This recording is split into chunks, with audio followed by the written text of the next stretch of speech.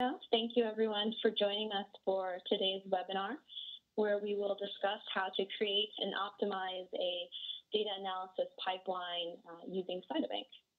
My name is Hannah Polikowski. I am the program manager for our scientific consulting services at Cytobank.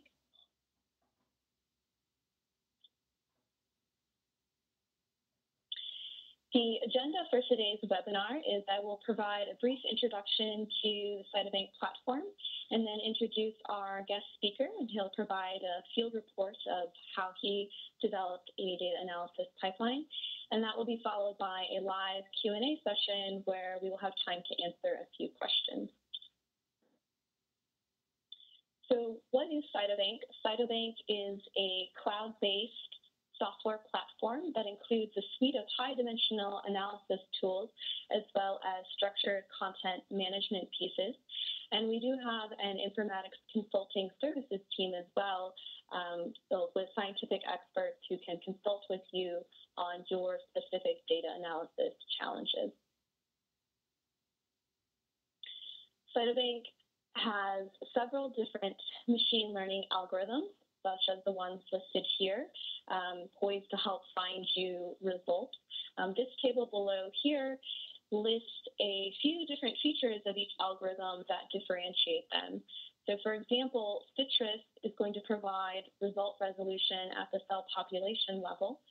This tool does not have a dimensionality reduction component, but it does have significance testing. So Citrus is going to be a great tool to use if you're looking for differences in marker expression or cell population abundance between groups. The power of using these different machine learning algorithms, such as the ones found in Cytobank, is that they're going to allow you to see the entire picture at once. So this depiction here is showing the study design for this paper that came out last year in Blood by Polikowski et al. And the objective of these individuals was to characterize Treg subpopulations in aplastic anemia and hopefully identify predictors of immunosuppressive therapy response. So what they did in their study design is they had these aplastic anemia patients undergoing immunosuppressive therapy, and they collected peripheral blood mononuclear cells at diagnosis, and then assessed after therapy whether the individuals responded or not. And when they did this, they ended up with a cohort of responders, non-responders, as well as healthy donor individuals. Afterwards, they then used a T-cell focused mass cytometry panel to characterize the T-cell compartment of these samples. And then they had the tedious and arduous task of actually analyzing the data and characterizing the Treg subpopulations and potentially looking for predictors of treatment response. And if they did find any predictors, they did have a testing and validation set to validate any potential predictors. So spoiler alert for those of you who have not seen this work before, the authors did find a predictor of immunosuppressive therapy response. And one of the ways where they first observed this was by actually using Visni and Cytobank. And so what you're looking at here are three individuals from each of the different groups. So healthy donors, non-responders, and responders. And you're looking at these Disney maps are all the CD4 positive T cells. And just in the colored regions of these maps is just the T cell compartment. And when they were focusing in on the Treg compartment, and when they were focusing in on the Treg compartment, they noticed that there were two subregions, which they called B and A, and that the abundance of these subregions differed between their different patient groups. And so they noticed that the subregion B, or subset B, was more abundant in their responder patients. And they then go on to characterize this subset and find that this Treg subpopulation had a more memory-activated Treg phenotype, and that the abundance of this population before treatment was predictive of immunosuppressive therapy response in aplastic anemia patients.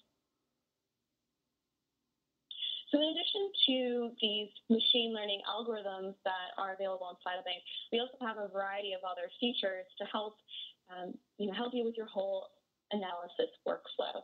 And so the idea is that there's these raw data processing tools, different analysis tools, tools to help with cell sample and subset characterization, and the ability for analysis customization. And the idea is that you can piece these tools together to develop an analysis pipeline that works to meet your scientific goals and your particular data type. This here is an example data analysis pipeline using tools available in Cytobank. And the goal of this particular pipeline was to characterize changes in single cell data. And so today, Vinko is going to detail how he used Cytobank to develop an analysis pipeline for unbiased discovery and visualization of differential cell populations from single cell data. And what he'll talk about later is he did not use, in this workflow, he used FlowSum. And I'm going to briefly talk about later is that we have an API that can allow you to use tools that are not found in Cytobank. So one of the advantages of using analysis tools in Cytobank is the power of the cloud. So when we talked about earlier that paper from last year, they were looking at this very small subset, about 1% of all collected cell events. And so to really be able to detect this Treg subpopulation and subsets, they needed to collect a lot of cells from each of their samples, and they wanted to look at all of these samples holistically together to compare across the different groups, the healthy donor, non-responder, and responders.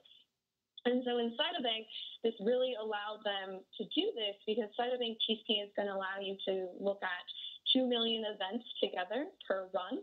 And because it is in the cloud, the compute is going to be about 2 to 3 times faster than your local desktop solution. And so this here is kind of a cartoon of a common study design. As you can see from this cartoon, you may have treatment group A and B and collecting samples over time, but you're amassing a lot of samples very quickly, and that is desirable to be able to analyze all of these data together.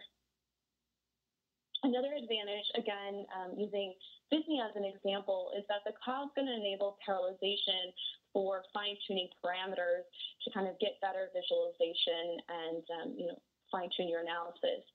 So here in Cytobank, you have the ability to adjust your perplexity and iterations. And this is going to be advantageous if you are looking at a lot of different samples together. You may need to adjust your perplexity or iterations to resolve expected cell populations. And so in this example, this is all of the same cells, and all that is changed is the perplexity. So starting from low perplexity all the way to a perplexity of 100. And when this is done, you can see that the different populations are a little bit more distinct and being resolved with an increase in perplexity. And because Cytobank is in the cloud, depending on your particular data type, you can adjust these parameters and set up these different analyses all at once. Hit run, you'll get an email when these analyses are completed, and then you can look at these different analyses and see what are the appropriate settings for your data. Another tool that Cytobank has is we have an API, and this is going to allow you easy collaboration between biologists and data scientists and allow you to do an assortment of different things, such as, say, in that previous example, you wanted to automate setting up different advanced analyses, Visme. In this example, it's Citrus. You could use the API to do so. There's also the ability to use the API, so you have data stored in an electronic notebook or clinical database, and you want to integrate that with your data in Cytobank. Use the API to do so. And then, as I mentioned, and Vinko's going to talk about, used FlowSum. So there's the ability, say, there's a particular analysis tool or algorithm that really makes sense for your data type. You can use this tool. You can pull your data from Cytobank, run your analysis tool, and then push your results back into Cytobank using our API for follow-up analyses. This is a list of some API support that we have for developers, so I invite you to check these out. And for more information. So in summary, Cytobank is going to help you support your analysis workflow for single-cell data analysis, sample heterogeneity analysis. For single-cell data, we're not going to be talking about today, but you could also build an analysis pipeline in Cytobank for bulk data types as well. And we have some details on our blog for nanostring data, for example. And then we do have an API that's going to allow you to customize your data analysis workflow. We do have software trials, training, and paid consulting services as well to help you get started. So this here is just a list of resources and contact information. I do want to mention that, after today, if you think you need help developing a custom data analysis pipeline, please contact us at this email listed here to schedule a consultation for our paid consulting services. And I'm going to show this slide at the end, but now I would like to introduce our guest speaker today, Dr. Vinko Tosevski, the head of the Mass Cytometry facility at the University of Zurich. And today he's going to discuss how he developed an analysis pipeline to empower users at the University of Zurich to analyze and interpret results from their own data. Thank you, Hannah, for the kind introduction and for the opportunity to present some of our work. Let me just quickly get the screen sharing going. So, without further ado, let's just see what the plan is for today. So, when the Cytov came up, there was a lot of excitement about it, but there was, of course, a lot of challenges recognized, and this was no different here in Zurich. And of course, there are a number of solutions out there, and there isn't really one single one that works great for every problem out there. And so basically, it really makes a lot of sense to share pros and cons on different solutions, and this is the idea also behind this webinar. I do want to emphasize that this is not, I haven't planned this as a tutorial on any of the methods presented. And also at some point I'm going to be talking about some data analysis steps, and quite often it's going to be assumed that the data has been tidied already, which actually sometimes will take the greatest amount of time when it comes to data analysis. So because this is titled the field report, I think it's only appropriate to start with the description of the field. So this would be the field. This is an initial campus at University of Zurich. Currently, it's a home to 4 Cytovs. 3 of them are with the Bodemiller lab, and 1 is with the shared resource laboratory, so with us. And basically, as a shared resource lab, so we support the entire hypothetical workflow based on mass cytometry. That means that we engage with the project design, we sit on people's lab meetings and actually go through project planning. We do host a reagents repository where we have a large number of antibodies, but also buffers and conjugation kits. And then, of course, goes without saying, we have an instrument that we need to maintain, so we make the equipment running, and we provide assistance when it comes to data analysis. And so today we're going to focus on the data analysis part, and not so much on the basic pre-processing as much on the exploratory data analysis. So when we were setting up this operation, the biggest perceived hurdle with our collaborators was data analysis. And we often got this question, does one now have to become a bioinformatician to analyze Cytov data? And I think the answer is no, not really. So if you really only need, for instance, Cytov or a high-dimensional, just polychromatic flow cytometry, if you need Cytov to just get those few additional parameters to measure some feature on your cell population of interest, which I in this case call a hypothesis-based approach to the experiment, you really don't need exploratory data analysis. You're driven by our hypothesis, and you have more dimensions to examine, but that actually works. That said, 9 out of 10 people are really interested in this more of an exploratory approach, where they want to work with the least amount of hypothesis, and basically they want to let data talk to them. And in that case, probably the tools, the way we did data analysis before are insufficient. I also want to mention, and this is going to become relevant later, that when speaking about exploratory data analysis, we're really talking about an iterative process, also known as, let's say, hypothesis generation. And it's iterative by design, so there's nothing bad in it. While, for instance, the confirmation, hypothesis confirmation or hypothesis testing would be something that you do after a careful hypothesis generation, and this actually usually done only once. So talking about new ways begs the question, what's wrong with the old ways? And basically, this slide has found its place in pretty much any presentation on Cyto or computational data analysis recently.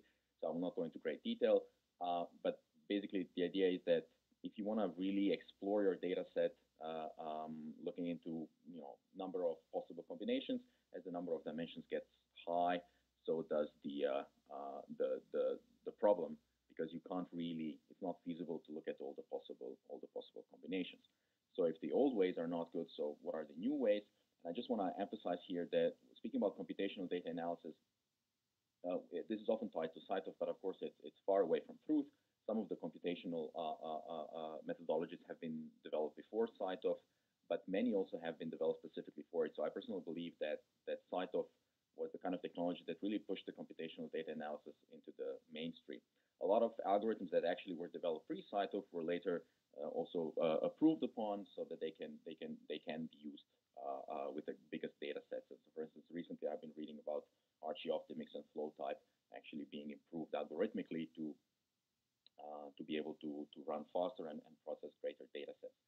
So initially, at the beginning of the Cyto story, there was no commercial solution that could do the whole job when it comes to Cyto data analysis. And so basically, if there was no software, then an obvious thing was to go to a programming language itself. So we started teaching people how to use R for that purpose. And now when I say we, I really think what I really mean is Felix here, because he was the first one actually who started doing this in the facility, and I'm going to come back to that a little bit later. So why R? So by no means it's the only option out there. Probably each lab has its own favorite language, but I must say that a lot of content developers also use R. So therefore, if you're going to be the first one in something, you might as well use the language in which the algorithms were developed. It has a really large user base, and it's fairly interactive, which is great when you're a beginner, because you can prototype your workflows in a very messy way until you're really happy with the performance. It is free, so it doesn't cost anything to install and start running it, and it has really amazing graphical capabilities, so you can in the end really make a big splash with your results. So as we went and started doing this, the outcome fell short of expectations, because we had people excited about the problem, about the data analysis, how to go about this. So they came to the workshop, did really, really great, and then they left, and they were not a single bit more empowered to do data analysis than they were before.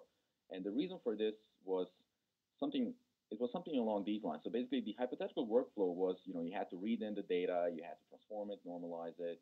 I'm skipping a big part here where we tidy up the data. Then maybe we wanted to reduce dimensionality, cluster the data set, plot, calculate summary statistics, and so on and so forth. And the reality is, a lot of these things people were already comfortable with without R in our case. So basically, just to get this functionality, maybe to normalize, to reduce dimensionality, cluster, and plot, we actually took away a lot of tools that they felt comfortable with. So that kind of pointed us in the right direction, realizing that we probably need to find some kind of a middle ground that would satisfy both needs. And so basically, we took a step back, and we looked at the data analysis more conceptually. And if you agree with me, every data analysis task or effort can be divided into three tasks. So you do want to kind of look at your data. You need to visualize your data set. You want to partition it in some way and extract some features, so some kind of summary statistics. And then in the end, you probably want to compare those features and find out the difference between experimental groups or treatments or something else. Now, when it comes to manual data analysis, the visualization is usually done by using a series of bivariate plots. which is okay. The partitioning and extraction of features is usually done by drawing gates and defining different stats for those gates. And the feature comparison is done using spreadsheets, statistics packages, or any other solution that does the job. Now, when it comes to algorithm-based data analysis, it appears as if there's countless options out there, which is sometimes confusing for the bench scientist. But in reality, you can still bin those tools in those three basic tasks. So there's going to be a number of algorithms whose sole purpose is to visualize the data. Some of them depend on the partitioning, some do not. For instance, if you want to use the spanning trees and dendrograms, you will have to partition your data beforehand. But if you want to run, for instance, Disney that was mentioned, you don't really have to partition it beforehand. Now, when it comes to partitioning itself, it's quite popular and common to do clustering to that purpose. But I also want to remind you of automated gating, which sometimes sounds like a good tool to do the job. And then when it comes to comparing features, you don't have to necessarily resort to complex modeling. Sometimes a good old t-test will do just fine. But also there are a number of other algorithms out there that can be used for this purpose, and each and every one of them has their scenario where they should be used. So basically, we realized that a lot of these tools are available in Cytobank, and so therefore that kind of drove us towards it as a solution. And actually, initially was the only package with native support for Cytodata. And I can say we've been with it since some time now, and it has a very dynamic development trajectory, and a lot of functionality has been added over the years.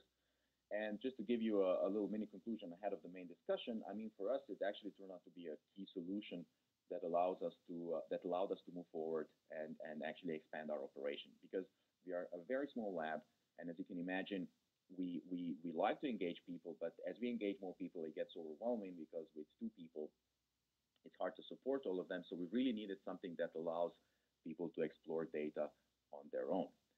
So for us, it's actually the advantage of Cytobank is not only in data analysis, but also in data storage and sharing. Being a shared resource lab, you acquire the data and you just you upload it there in a project shared with the researcher, and they can start working right away. You don't even have to send an email that the data is there. So of course, it had a number of limitations, considering if you would compare it to a fully fledged programming language. But then again, that's not a fair comparison. And the main point was that it had a wider reach. Having a graphical user interface, more of our users could engage with it.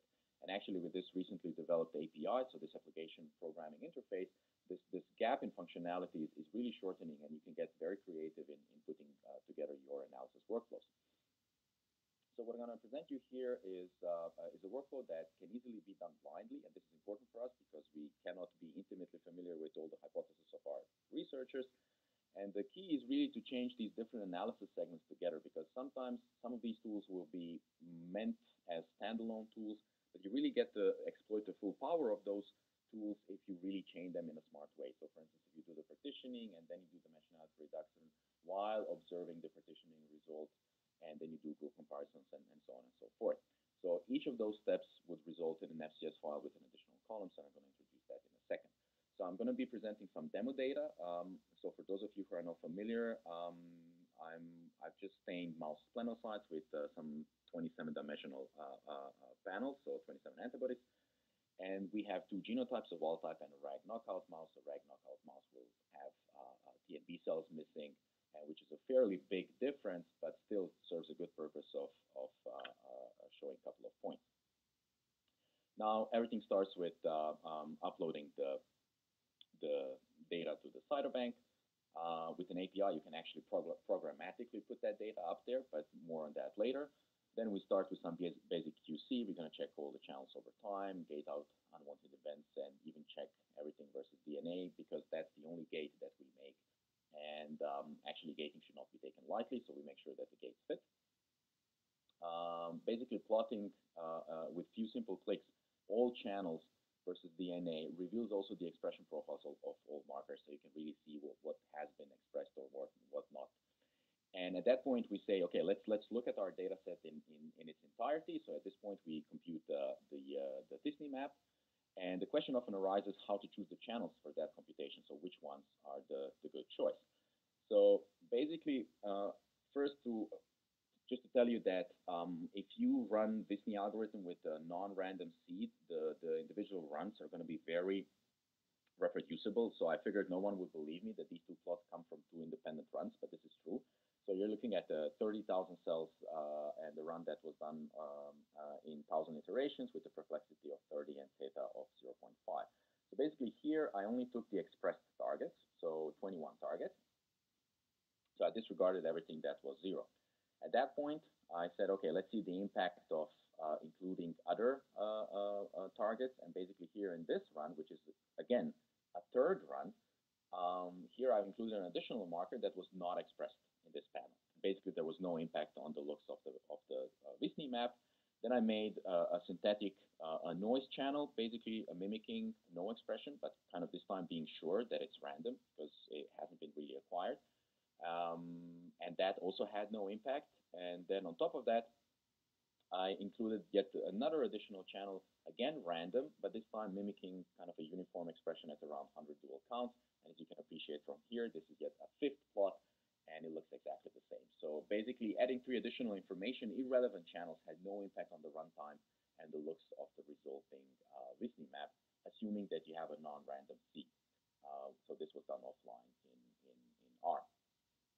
So with that said, well, you choose the parameters to run the Visney map. Now, one important thing is by default, the Cytobank will actually display data taking into account the individual file contributions. So in this case, we see a representative reg file, a representative wild-type file.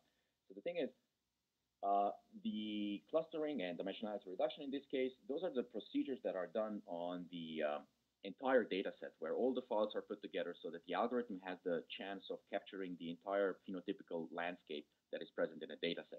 So therefore, actually, if you want to interpret what the algorithm did, you better also look at the entire data set. So you look at the ensemble file, not to the individual contributions, because this is why I like this example. It clearly shows that these two files are different, but it becomes really hard to interpret the different regions of the map. So basically, you should concatenate those files together. So this is the first time where we take a little excursion outside of the Cytobank. We get the data from the platform so that we can merge them together. We can concatenate them. So Cytobank actually has an offline tool for that you can use, which we also use in this case. It has this option here by default, add file number channel, which I personally propose to upload this concatenated file back into the initial experiment. And in that case, you will want to tick this option off. Otherwise, the panels won't match because this concatenated file will have one parameter extra. So if you have done that, you get a chance to look at the entire data set now. So this is the result of the entire data set. Now you can appreciate that this is a different run. So it's the same data, but it was ran on Cytobank. And so with few clicks, you can actually get an overlay of each and every parameter on that map, which is a start of a learning process. You start to appreciate which regions of the map. And I really urge you to think of this result as a geographical map. We start learning where on this map different cell types reside. So for instance, you can see this is an NKp46 here. The staining didn't work really well, but it's very much reinforced by an NK11, another NK cell marker. So it's clear that this region is NK cells. So here we have neutrophils. For instance, here we have T cells based on CD3 staining and nicely confirmed with the TCR beta. They match almost exclusively. And then we have the CD8s and the CD4s and so on and so forth. So basically, we start learning what makes our data set, what kind of cell types. And at that point, after we looked at it, we want to kind of partition it so that we start extracting some kind of summary statistics and numbers that we can work with and we can compare. Now, this is, in my opinion, the single most important part of data analysis. And of course, there are many different clustering methods out there. I'll be showing an example from this very recent publication. But actually, there's a lot of also older work, and I want to reference that one as well. Older, as in before 2016. but still very relevant. The initiative was called the FlowCap, Flow Cytometry Clear Field Assessment for Population Identification Methods. And the idea was to provide a platform for comparison of different algorithms, kind of benchmarking them and showing how they perform in different real life examples. As far as I know, there have been 4 different calls, and I really kind of invite you to look at that website and see the amazing work they did. So coming back to this Weber and Robinson reference, basically, before I show you some data, I just want to share this notion, this comment from one of the TED Talks I've seen at some point by Kathy O'Neill, where she says that algorithms are not unbiased, but they just merely represent a codified bias, which, not going into the rest of that talk, I think it's really important to emphasize that the algorithms also have certain, ideas based upon they were built. And a lot of people these days have this feeling that algorithms show the truth, when in reality, you should really understand the underlying assumptions and what kind of optimal outcomes did the authors seek. And so to this end, I show you, for instance, 2 plots here, basically plotting the runtime, which is intuitive, and an F1 score, which is a balanced score of false positives and false negatives, pretty much telling you how well these algorithms match a human expert. And you can see, and my point is not to single out any particular algorithm here, but you can see that for different data sets here, that different algorithms perform differently. And this is the important take-home message. So there is likely going to be a best algorithm for your particular problem. So in our case, we actually decided on the FlowSum, which is a very fast clustering algorithm based on neural network approach. And it's really, really fast, which makes mistakes or trying different options not very time expensive. And this is exactly what we needed. It has a convenient meta-clustering option where you can, again, opt for a range of possible meta-clustering results, which I will further then call different binning schemes, allowing you to explore different clustering results. Because as was recently mentioned on a meeting, clustering is a 100-year-old problem, and we will not solve it today. So therefore, quite often we explore a number of different possible outcomes. The clustering that I'm going to show you, the results of which I'm going to show you, is performed on measured parameters, so not on Disney parameters.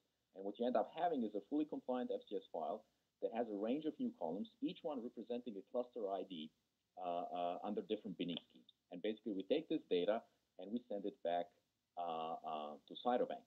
Now, back in Cytobank, actually, the platform, the Cytobank will do a really great job recognizing these new parameters in the FCS file. Just because we gave them name cluster, it's going to automatically apply a linear transform, and it's going to estimate the range. And it does, in my opinion, a really good job at it. And so what this means is that if you choose this new parameter, your data is going to be partitioned now in 5 discrete clusters. And basically, you can now really select each individual cluster without ambiguity and explore it further. Now, of course, this would be a very tedious process if there was not for another shortcut here. Basically, in a gating interface, what you can do, you can use an automated tool that I believe is not yet part of the front-end Cytobank, but you can find more information here. And to make a long story short, you don't really have to manually draw all the gates, but there is a little piece of code that will do those gates for you, basically taking you from a situation like this, where you examine 20 different clusters, to a situation like this, where you get a discrete gate around each and every cluster. Now, as I said, this is, in my opinion, the critical step, and at this point, you have partitioned your data set, and you can now extract features. You can define different summary stats for all those clusters, and you can start working with them in that way.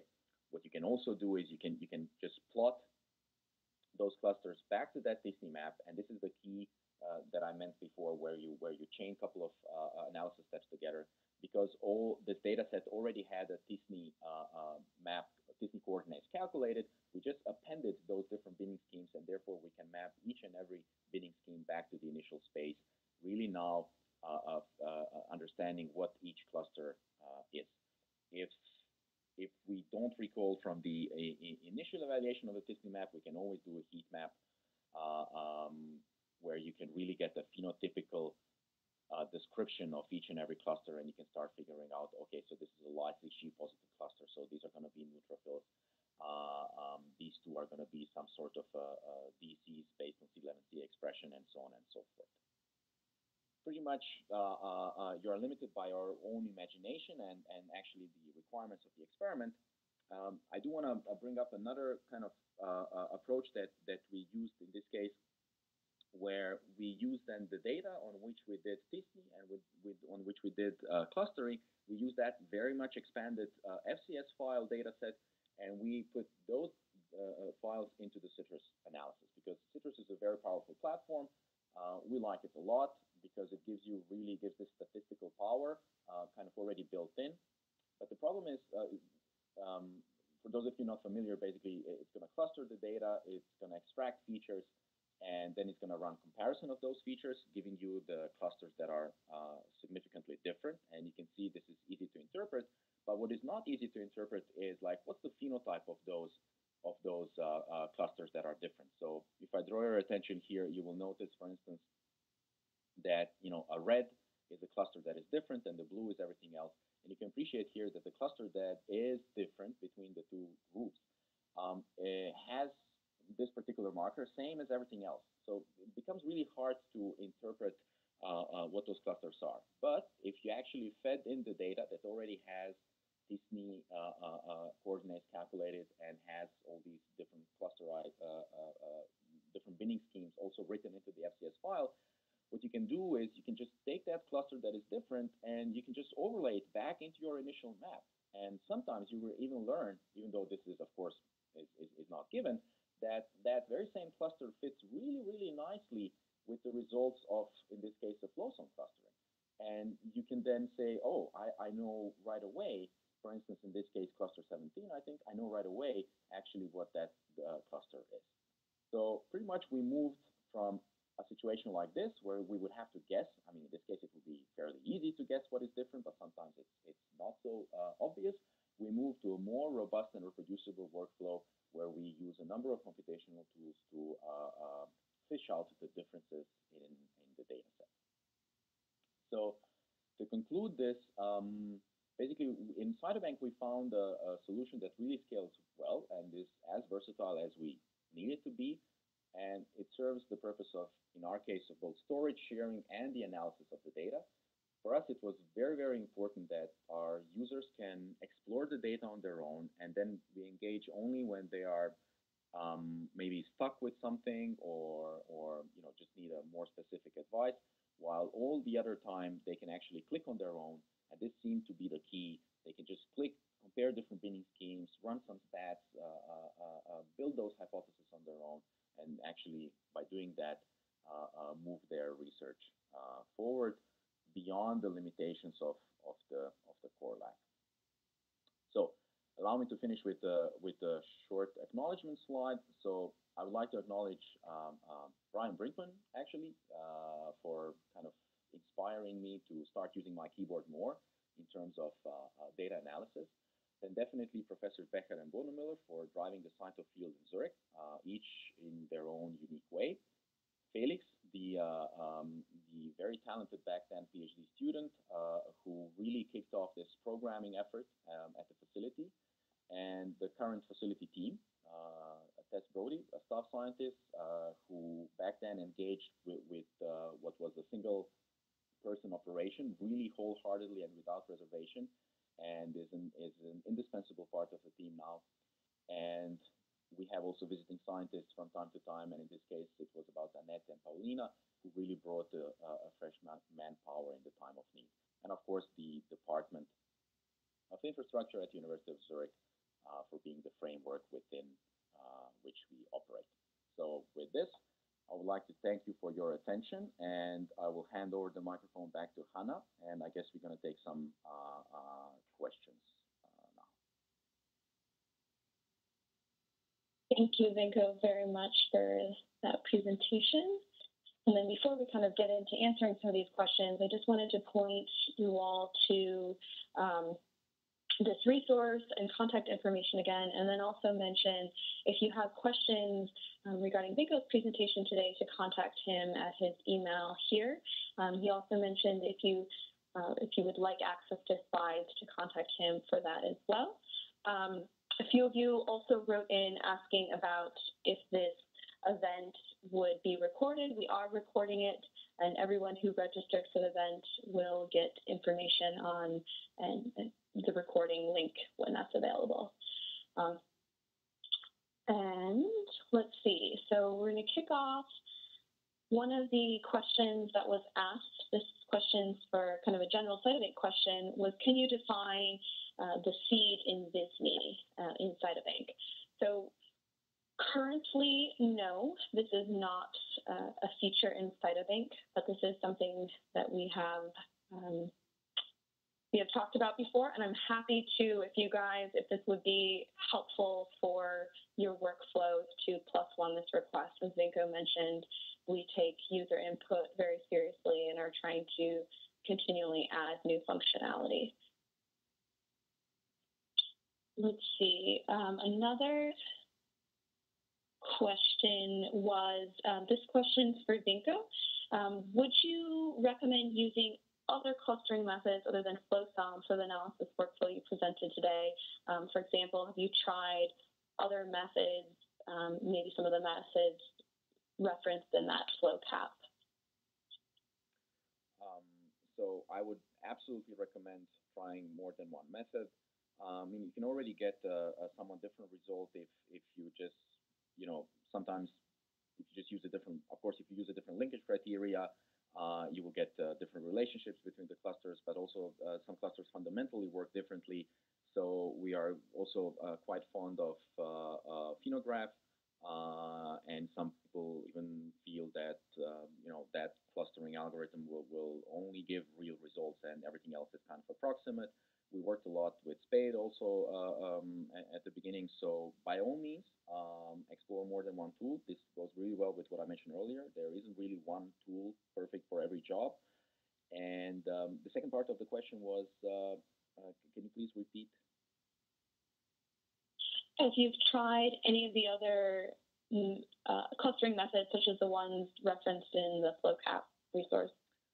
So I must be honest and say, no, apart from these three, I haven't had a great hands-on, I haven't worked hands-on with those other algorithms. I know some of them have been tried, so maybe to consult also, if nothing else, this Lucas and Robinson, Lucas Weber and Mark Robinson publication, because there they also use a number of algorithms from the FlowCap challenge on site of data, and so you can kind of read about the benchmarks and the performance.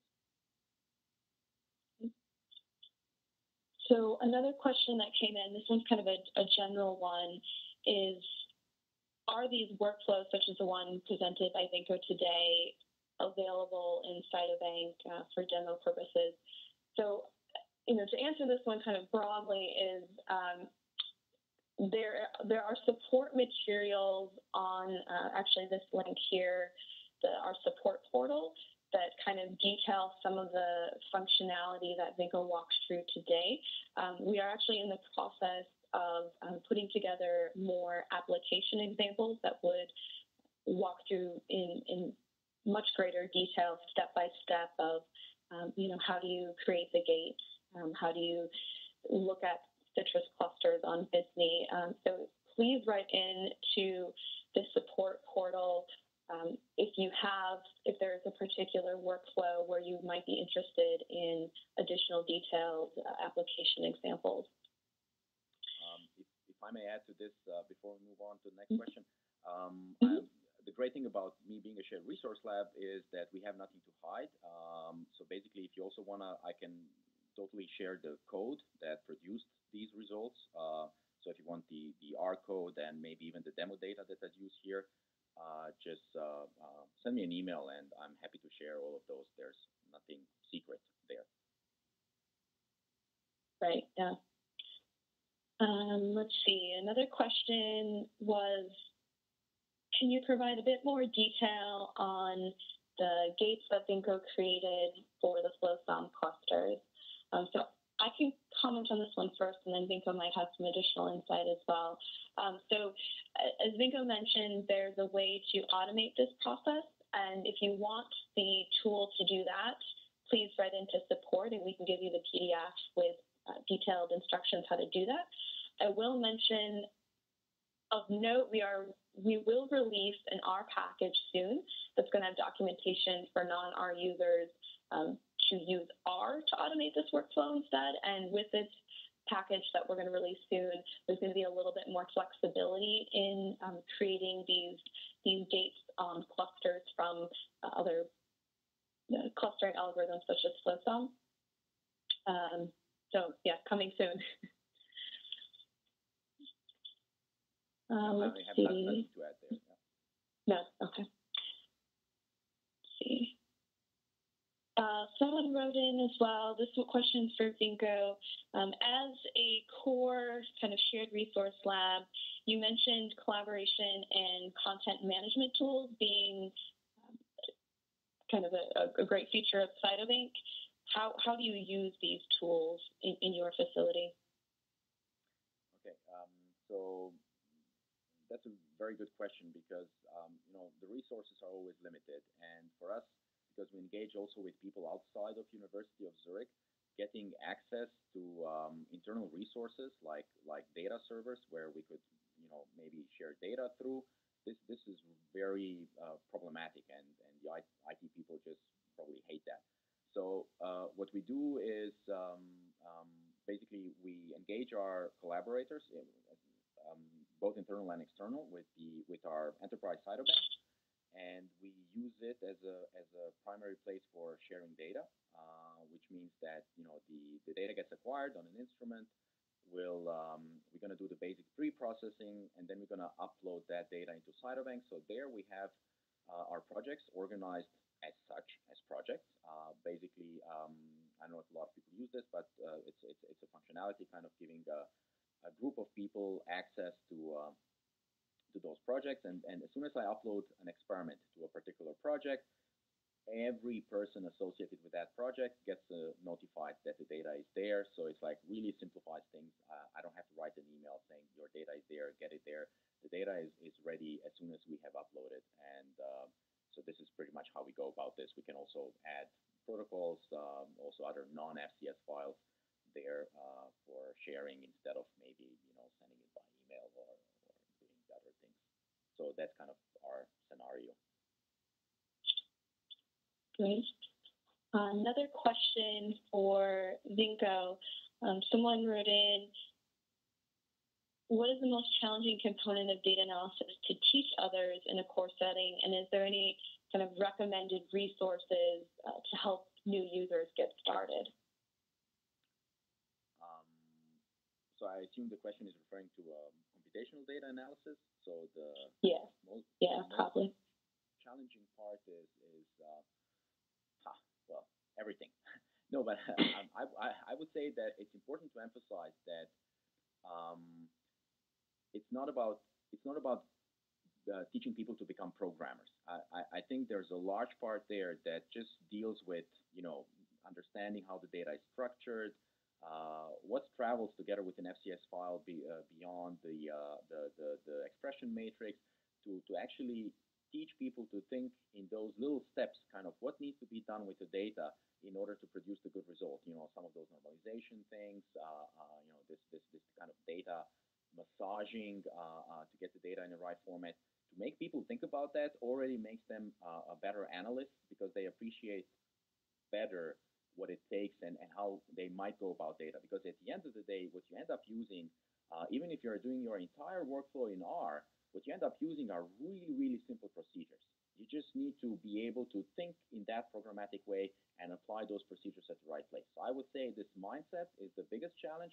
Once you go past that, learning those 10% tools that allow you to achieve 80% of work is easy. Like you can Google, you can this, you can that, you can go to workshops. But I think the mindset is the necessary first step. Because so far everything was clickable and a lot of things were held under the hood. And I think people just stop thinking about the bigger picture and what the data really is. Great. And another general question. Someone wrote in asking, could I use other tools outside of Cytobank as part of an analysis workflow, such as phenographs? So I can answer this one.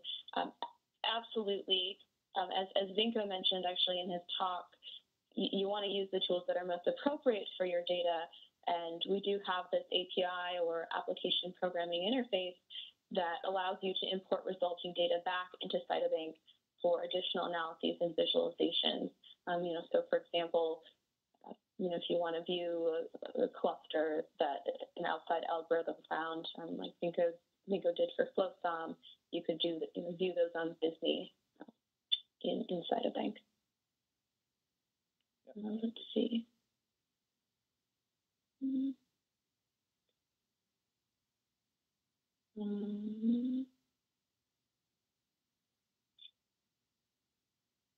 There is one other question for Vinko. What has been some of the challenges for you using Citrus and teaching new users how to use that? I've tried. I'm guessing from this question that maybe this individual has tried Citrus and seen had some challenges with that. The statistical significance portion. Well, I would lie if I said that I knew the mathematics behind each and every of those models. So basically, Citrus as a package comes with 3 models built in, so the SAM, the PAM, and the GLMNet. And SAM, I can wrap my mind around still. PAM and GLMNet less so. But I think the important thing is that I am not a content producer. I'm an integrator. So I need to know enough about the tool in order to decide when that tool is an appropriate tool for the job and when not, and in order to critically interpret the data. So I don't really need to be intimately familiar with the mathematics. So I'm a user of those tools. And basically, I think it already helps if someone just explains a user the basic ideas and the conceptual steps behind the analysis. And then all of a sudden, also the interpretation of the data becomes more the interpretation of the output of Citrus becomes more intuitive, and you start recognizing some things that you may have missed before. So just kind of getting away from this stress that you need to know the mathematics. You don't necessarily have to be a good user, and just have someone explain the concept behind it. So the steps in the analysis at the conceptual level, and I think that's already a lot to actually start using it and start interpreting data the results that come out of it. Mm-hmm. And I'd also add to, again, we have this support portal that you can write in for questions, but also it's a great place to just start, typing keywords, and we have numerous articles on, how to set up an analysis, a little bit of background on Citrus, background on all these different tools in Cytobank. Okay, so we're going to wrap up the live Q&A session. Again, just want to mention our resources, and that if you have additional questions after you've gone about your day or tomorrow, that you can contact Vinko directly and also request his slides. And then you can contact us, Cytobank, using our support portal. We do also have a YouTube channel with videos if you are an auditory learner, or if you have others in your group that, we have some videos on Citrus and basic Cytobank functionality. And then if you are interested in working with us to develop a custom data analysis pipeline, please contact us at this email address here to schedule a consultation for our paid consulting services. So thank you so much, everyone, for your time and for joining us today. And I'm sure I'll hear from many of you later. Thank you from my side.